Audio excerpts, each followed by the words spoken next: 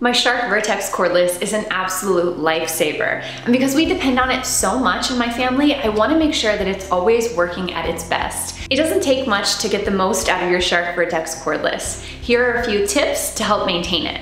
First, make sure you empty the dust cup after every use, or when it reaches the max fill line, which is indicated on the front of the dust cup. Next, we recommend removing and hand washing the filters. The HEPA filter located here should be washed annually, and the pre-motor filter here should be washed monthly. To clean them, rinse with running water. Don't wring out the fibers. You want to let them dry completely before inserting them back into the vacuum. Leaving them out on the counter to dry overnight usually does the trick.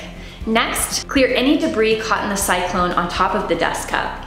It's also important to check the top compartment of your dust cup to ensure that no long hairs or debris have become caught, which can sometimes cause a reduction in suction. If your Shark Vertex feels like it's not cleaning or not picking up debris, or if the red indicator light on the floor nozzle turns on, there may be a blockage or clog. To check for a clog, look through the wand to see if anything is blocking airflow.